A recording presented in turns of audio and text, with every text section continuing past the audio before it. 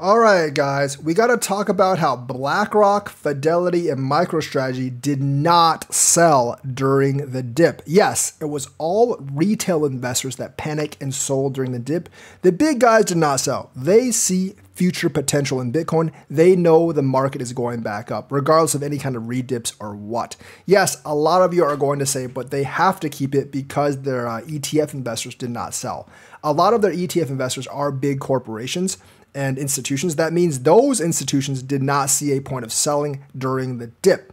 And let's not forget, BlackRock and Fidelity actually buy a lot of their own funds, and they buy a lot of each other's funds. So they actually do possess a lot of coins themselves. And if they didn't sell, that means they really do see something in Bitcoin that maybe the retail investors did not sell. So I don't think you should actually panic. Now, MicroStrategy, I kind of like throw them out the window. They're not going to sell regardless. Michael Saylor will buy Bitcoin until the day he dies. He's not going to sell. But BlackRock and Fidelity, they are in this investing to make money. And the fact that they didn't sell their stash speaks volumes about what they think about Bitcoin. And this is the reason that you shouldn't have panicked and sold, and you should have actually bought, because these big guys are waiting for retailers to sell so they can actually buy.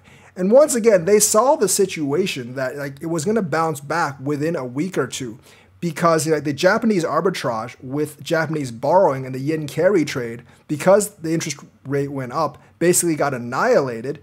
And that money has to have like a week or two to actually reallocate and basically reestablish their position in that market. So there was billions upon billions of dollars that got withdrawn. But that money, for the most part, did not just disappear. And as it gets reinvested into the market in various ways, the market is going to come up. That's why the Nikkei actually came up 9% after it dropped 12%. That's why the Dow is increasing now. And I do think it'll be a fairly fast rebound. I mean, in crypto, you already see it's a pretty fast rebound.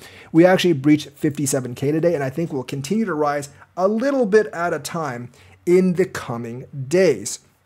So I really wouldn't be that afraid. Yeah, there could be another event that takes us down further, but I think all the chart readings of 32K or like 40K, that's depending on another catastrophic event to actually bring us down. And as long as we don't have another catastrophic event, I think we'll be okay. I think like on these rebounds that are just basically overreactions to certain pieces of news, the charts don't really matter all that much.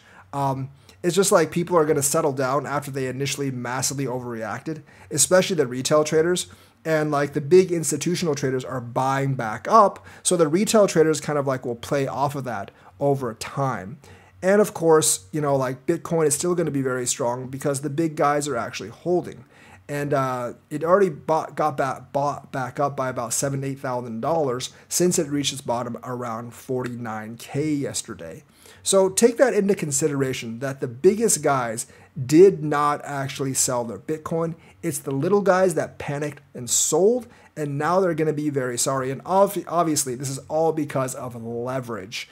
Like leverage is what caused that's the Forex carry and trade stuff to completely vaporize, because a lot of those guys were leveraged like 100 to 500x.